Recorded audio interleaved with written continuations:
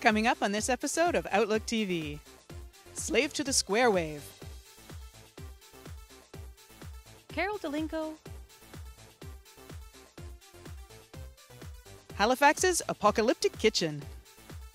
And much, much more. Hello and welcome to Outlook TV. I'm Rebecca Wyman. And I'm Emily Ann Fraser, and you're watching Canada's queer magazine news show that brings you the most from coast to coast. We're going to kick it off with a band profile, talking about hip to be square. No, that's not right. A slave to the SQUAREwave. Yes, thanks, young person. Tell me all about it. Well, I don't have to, because this reporter is coming up next and will do that for me. Oh, perfect. You can call me a squarehead if you want, but it's hip to be square. We're catching up with Toronto's very own Slave to the SQUAREwave as they celebrate their 20th anniversary, as well as a new album called 2020. Let's find out more.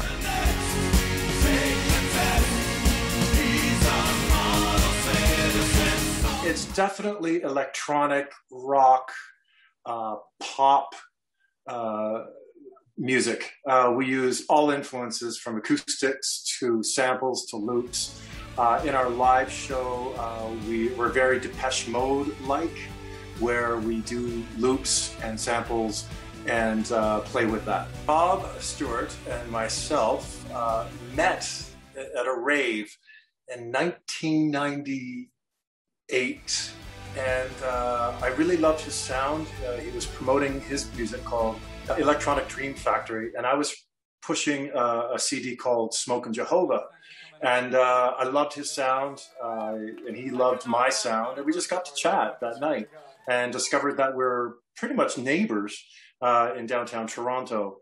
And from there, I remember walking over to his place on a Monday afternoon or a Wednesday afternoon, and he played his music, his pop music, and I played my sort of ideas, and we just sort of meshed, and 20 years later, we have a sort of a brotherhood.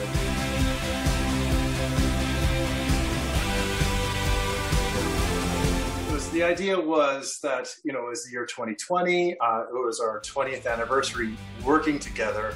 Sort of at the beginning of last year, we're like, let's get 20 songs out. Let's do the 2020.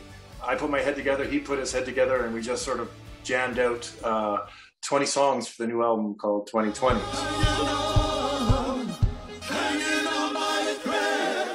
I am a gay man. I'm the only gay in the village in the band, so we get a lot of support from the queer community here in Toronto. They sort of identify with the funness, some of the lyrics. My lyric writing usually tends to have sort of a gender twist to it. Not all of them, but there's a couple of songs like, Bonnie and Clyde off the new album. It's got a little bit of a gender bending twist. The last song, Here Comes My Man, it's got a little bit of a sort of a gay thing going on. So, hey, my brothers and sisters, whether you're gay or straight, they come out, they have fun, and that's the whole thing. See us on YouTube, Slave to the SQUAREwave. You can hear us on Spotify if you want to stream us. And if you want to buy us, Bandcamp.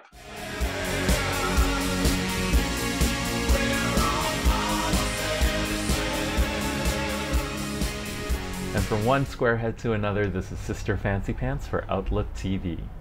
Coming up for Vancouver Pride, it's the return of the ice cream bar. At the Fairmont, of course. Brava. Outlook TV has the scoop of ice cream. Good one.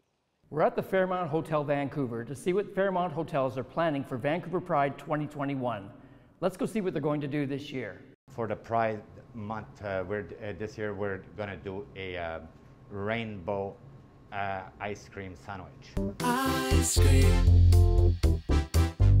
Give me ice cream with whipped cream.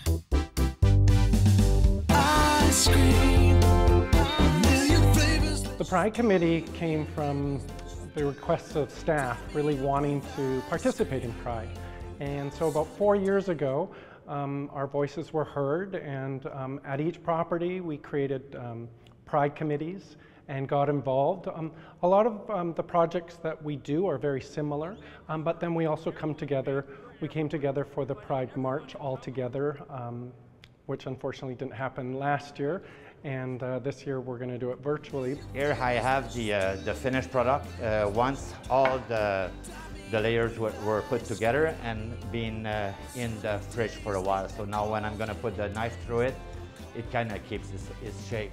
Ice cream, a million flavors, let's just do it.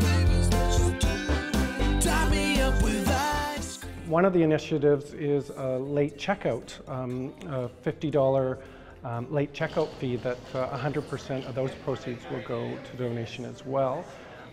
So there's little things like that, and again, the Pride cocktail raising funds, with us the Pride Rainbow ice cream sandwich. So there's a few things in the works, and you know, as we come out of this particular time, for next year we're just going to be growing this this sense of unity even more.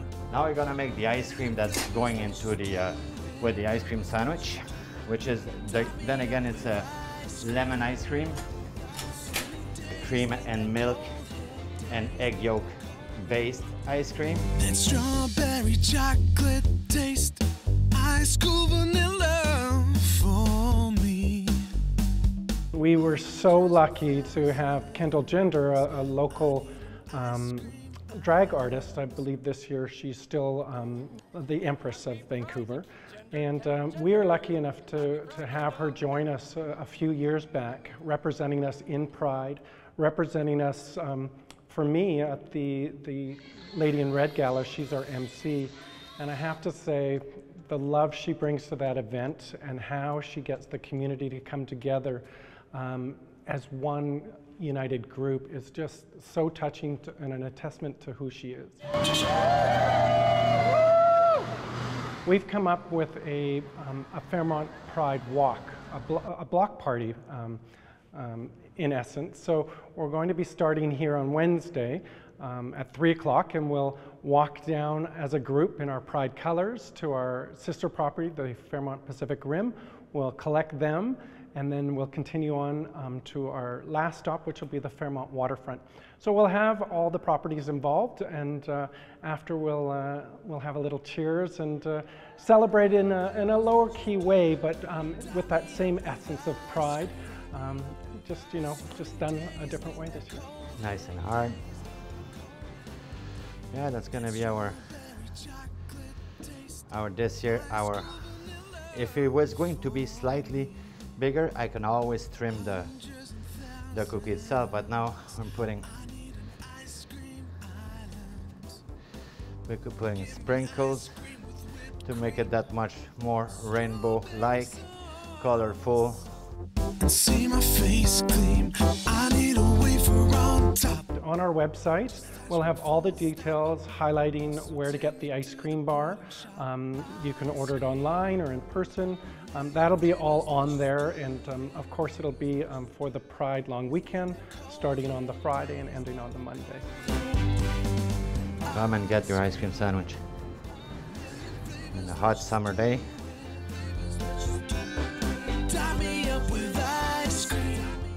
For Outlook TV, this is Angus Pratt at the Fairmont Hotel, Vancouver.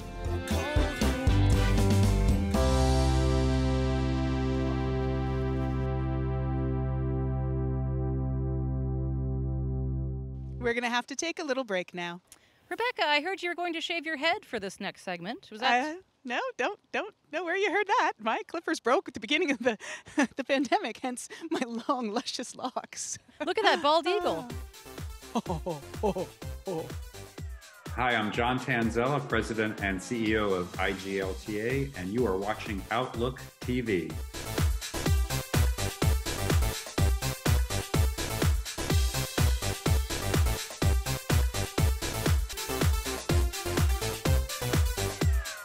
Welcome back. You're watching Outlook TV. We join Moe Hamandi, a beautiful, beautiful man, and he brings to us Apollon. Well, hello Outlook TV, it's me, Ollie, and today Moe Hamandi is sitting down with us to talk to us about his latest single called Apollon that he composed just on time for the International Day Against Homophobia, Transphobia, and Biphobia that he released in collaboration with la Fondation Emergence. It will be for the International Day Against Homophobia and Transphobia. I'm launching my new song in French, and the name is Apollon. Apollon, actually a god, as you know, a bisexual god, who's telling everybody my story, what happened in this bus in 2016 when I actually was attacked by homophobic person. I decided to tell everybody my story because it's not mine. It's actually the story of each person, each gay LGBTQI+, who's living a violence. It changed my life. So I want to thank actually this person with a big smile, because after this accident, like, I went to the hospital and I was thinking about what happened. I came back to my place, I looked at myself in the mirror, and I was like, oh my god, like, my life was in danger. My parents don't know who am I. And imagine if in this night I was murdered or I lost my life. I was like, no, I need to do something. I remember I did my coming out, I took the phone, I called my parents. I said to everybody, look, I need to be myself and I need to tell you something very important, because I love you, because you mean for me, you mean everything for me. So yes, I am gay and I'm proud to be gay. I was like, you know what, I want to do something from Lebanon to Montreal and collaborate with all those beautiful drag queens that you have, because yeah, we do have drag queens in Lebanon. For people that don't know the artistic beautiful side of Lebanese people and Middle Eastern, yes, you can be a drag queen in Lebanon and perform on Instagram and do shows. So I contacted those beautiful people and they were very excited, very open-minded to do it. So I did like video clips with them with all my songs that I produced in Montreal, and it was like creating a bridge between those two cultures by using my songs and by singing with those artists. So yeah, we had fun. It was like 10 minutes of craziness in Beirut. Oh my god, like, I cannot forget it. Apollon is now available on all streaming platforms all around the world, so make sure that you download it now. For Outlook TV, this is Ollie in Montreal. We're going to head out now to Halifax to Apocalytic Kitchen, which is very hard for me to say. And now we know we're all doomed. Let's check out a drag queen teaching a twink how to cook. This is Devastation. She started a new show with Bell 5 TV1. It's called Apocalyptic Kitchen. Teaching you life skills you never knew you needed. Well, hello there, and welcome to the Apocalyptic Kitchen. So recent years have seen me surrounded by 20-year-olds. And if one thing is certain, is that the next generation, it's lacking in life skills. In the current state of things, apocalypse, we kind of... The world is just going to that place, basically. Basically, that's what it was. And I was just like, Apocalyptic Kitchen. And I spend a lot of time in my kitchen.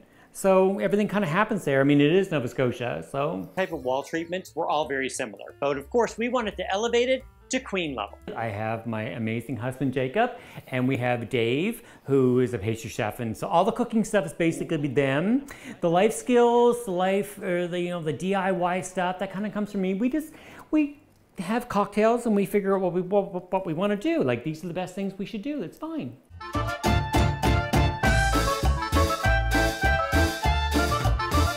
What has the feedback actually been like for the show? I actually had people message like, oh my god, I tried that tomato soup, it was so good, you know, or they're asking me questions. Like, I have so many people asking me questions about orchids now, because episode 2 is all about orchids and Mummy's a little obsessed. I have 47, you know, at what point am I going to admit that I have a problem? 47 orchids? I have 47 orchids. Oh. Now... Oh, we're layering. Yes, we're gonna make it all in one thing that fits perfectly on any shelf. The bloopers are the best part, and they kind of came by accident.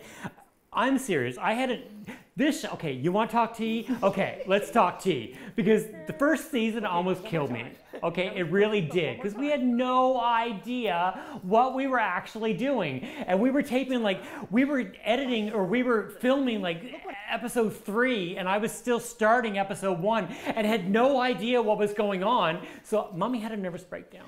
So it's not going to be red. Yes, that's the difference between white and red.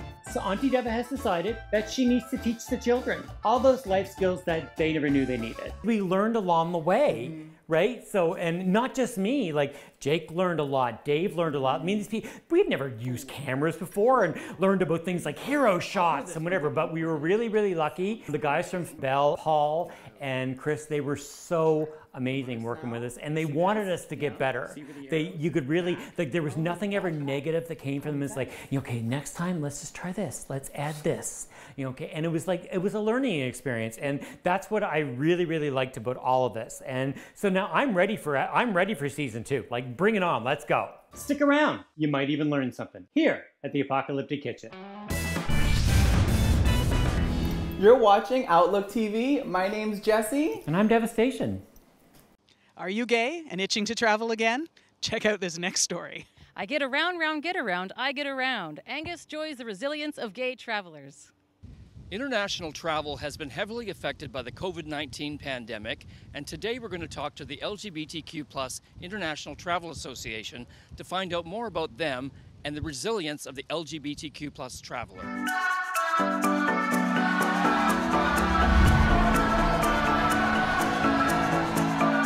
The organization was actually founded by one person in Toronto and 24 people in South Florida.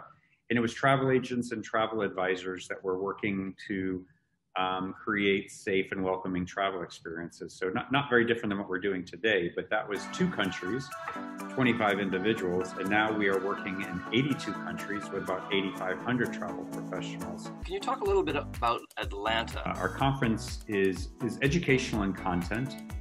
We have speakers from different parts of the world, different segments within tourism. So it's really exciting that our community will get together. A lot of people call our convention every year is Gay Summer Camp, because everyone gets to see each other again, and it's a lot of fun. You know, we do business but have fun at the same time. So COVID has had a huge effect on global tourism, and really has changed, obviously, the way we do business and other organizations as well. We did do a post-COVID travel desires of traveling within our community of about 6,500 LGBTQ travelers. And it was quite high of a response that 73% said that they plan to travel with a major vacation before the end of this calendar year. Now, Google Travel did a very similar survey to non-LGBTQ travelers, and theirs was around 45%. So that tells you, that our community is a strong travel community and is ready to get going again. And, travel just gives you that opportunity to go out and be yourself and find others in other communities that are like yourself and have similar interests. So there's always been that propensity of wanting to travel within our community. Generally, we don't have children as much as the non-LGBT community. So that also enables us to travel a little more freely. And in shoulder seasons or off seasons where, maybe a family with children, it doesn't have that flexibility. They really have to go in high season because of schools. So there's a lot of different reasons of why our community is such a brand loyal and resilient community. And we want to travel. That's really kind of the topic of every dinner party I go to is, where have you been? Where are you going next? Right? I mean, that's what we talk about. So if you're a traveler out there and you're looking for information and free resources, use our website, IGLTA.org, to find welcoming and friendly travel options in 82 countries, whether you're looking at accommodations, travel agents, or cruises. Anything you need, we're here to help you. It's a free service.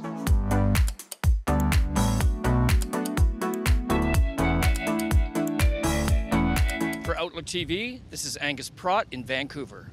It's time for us to take a little break now, while Emily shows us her floss and assorted other things.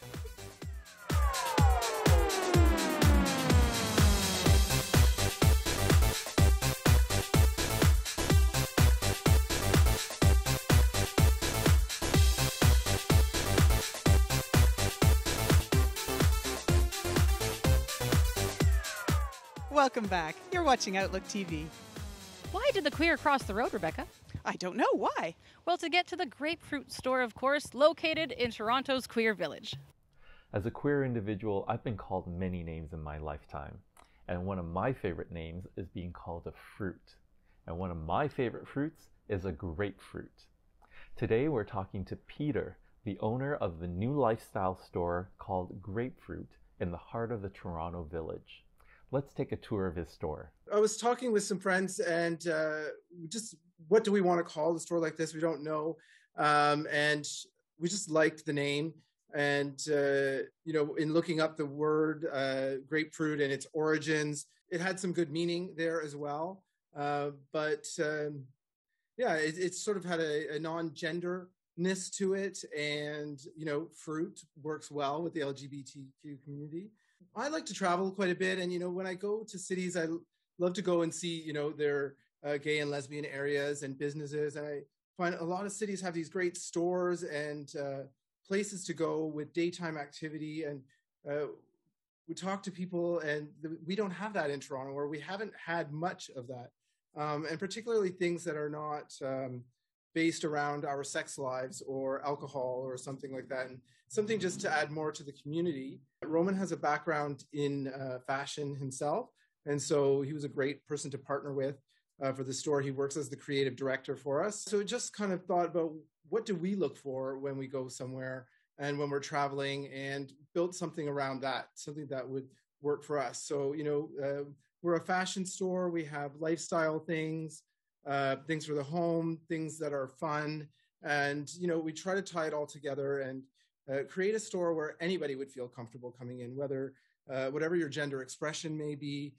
Nobody's going to be confronted with something they may find difficult to handle. And doesn't matter what age you are, or if your mom wants to go buy you a present, you won't be afraid to send her here to get you a gift card based on what she's going to see in the store. We have actually our own brand of essentials and basics launching in about a week or two from now. So we have sweatpants and sweat shorts, t-shirts and tank tops, all of these kind of things. They're all 100% made in the GTA or in Toronto. Although the clothing is primarily produced for men, we in no way identify as a menswear store. We're here for everybody. We like to create a safe space for anybody to come in, try something on, and just be you and get the things you like. We are in the village here. We love the LGBT community. We are members of the community, but everybody is welcome. This isn't a store that is based on your sexual preference. It's really just great things and bringing something good to Toronto. Thank you for a citrusy tour, Peter. This is Sister Fancy Pants for Outlook TV. Up next, we've got a profile on Caryl Dolinko. A badass woman who's traveled the world for Pride. And who used to be on this very show. Ah. Hey viewers, we're here for another episode of Extraordinary Gays, and today we're going to talk to Caryl Dolinko. And when it comes to extraordinary, she takes the cake. With no further ado, here's Caryl. My name is Caryl Dolinko, and I am a proud and out lesbian community member in Vancouver. Very proud and very involved, in fact. I was involved in the Maple League, which is the women's fast pitch softball league here in Vancouver. I was involved in Vancouver Pride doing their sponsorship and communications, as well as now their MC with this voice, come on. And then, of course, I've worked with many community organizations in Vancouver, from community to Loud, the LGBT business organization, to Rainbow Refugee, to so many others in our community. And then, of course, was involved as the co-president of Interpride, which is the International Association of Pride Organizers. And that was a pretty large organization and volunteer position. My position with Interpride was really interesting because as a global organization, I had been to quite a few of these countries. I'm a traveler and, in fact, have traveled to 81 countries around the world independently. And so members of Interpride, when they would bring pride organizations into the association, I certainly had an affinity for where they were, what they were doing, and culturally where they stood at that point. Interpride also holds the licensing for World Pride. So I was, of course, involved in World Pride London, World Pride Madrid, World Pride Toronto, and many of the World Prides that are upcoming. Interpride is still licensing and expanding their base and audience around the world. You know, years ago when I got involved in the community, it was to make change. And now there is so much people can do to make change. Aside from just being on social media and posting or doing a tweet, those things are great, but you need to go further. And the ticket price for admission that you pay to be a member of this community or any LGBT community is participation. And so I urge anybody who's involved in our community to step up, to show up, to write letters, to march, to speak up, but to do something a little bit more effective than just creating a post on Facebook for your social channels. We can make a huge difference, and we need volunteers everywhere. And you will always be welcome wherever you go if you step up, show up, and stand up for our community. Well, this has been John Crossan with Outlook TV, and what did I tell you? Caryl didn't disappoint. We'll see you all next time. Bye for now. That's all the time we have for this episode of Outlook TV, but we'll be back before you know it. And if you would like to throw your hat in the ring to be a permanent co-host, please contact us. You can find us on Facebook, Twitter, Instagram, anywhere. All the social medias. Thanks so much for joining us. I'm Rebecca Wyman. And I'm Emily Ann Fraser. Stay safe, Canada.